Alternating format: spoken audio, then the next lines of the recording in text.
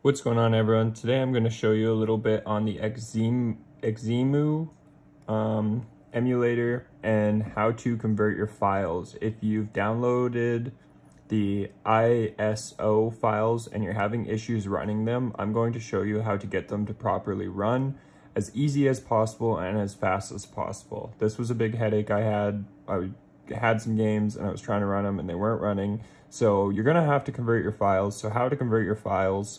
Once you have this, and obviously if you didn't know already, you're going to be downloading it through EmuDeck. So I'm on my Steam front end right now. So I'm just going to go over to the desktop mode. We'll switch to desktop here real quick. And once we're on desktop mode, we're going to load up EmuDeck. So we'll load up EmuDeck here.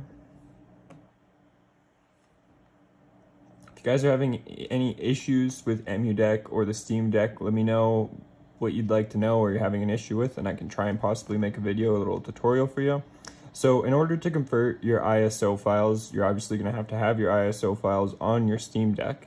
Then you're going to come down into the EmuDeck launcher, go over this little scroll option here. We're going to scroll down to EmuDeck compressor.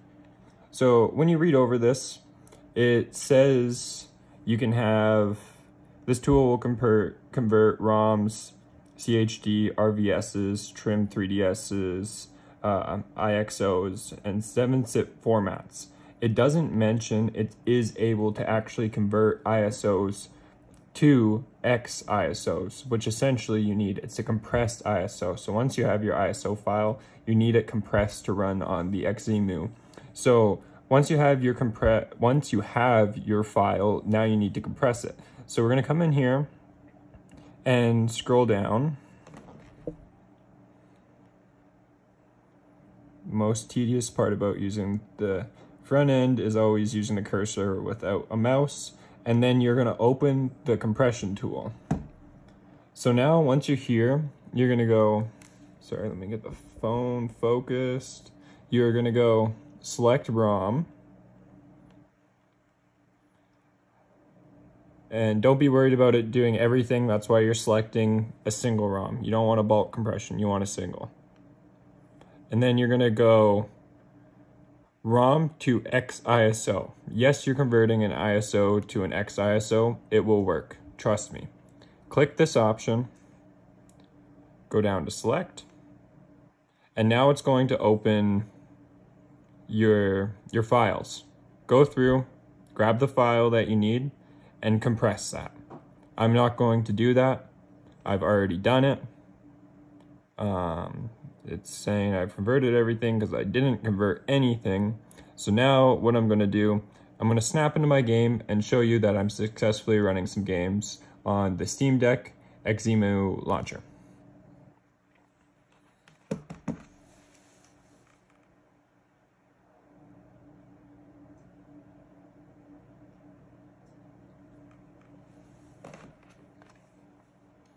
If you're unsure about how to operate the XEMU launcher, I'll have a separate tutorial on that at some point.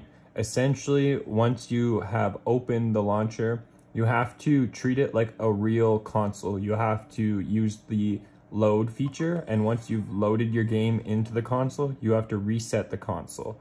And once you've reset the console, then your game will boot up.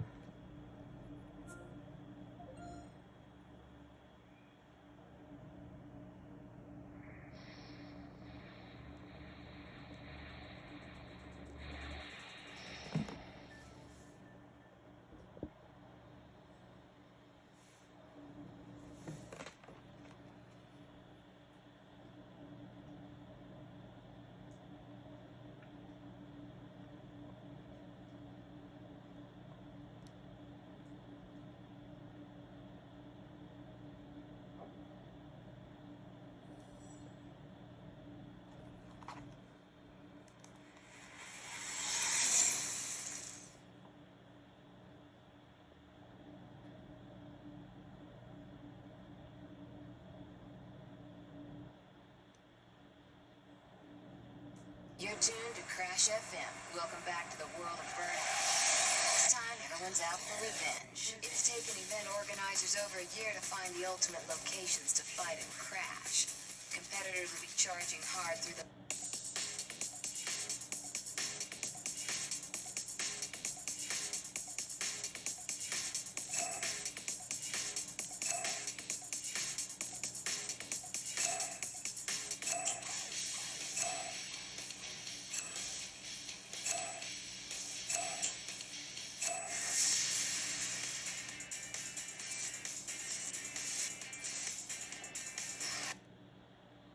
Hate traffic?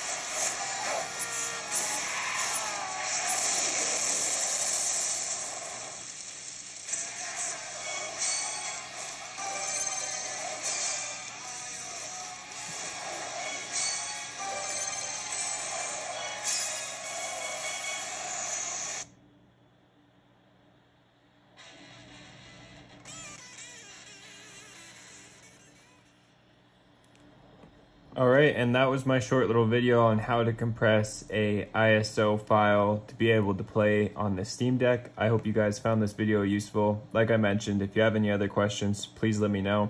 Also hope you enjoyed the gameplay for Burnout Revenge. This is on the original Xbox if you weren't sort of getting that from the emulator tutorial. Thank you guys for tuning in, Make sure to like, comment, and subscribe here if you're new to the channel, and catch you in the next video.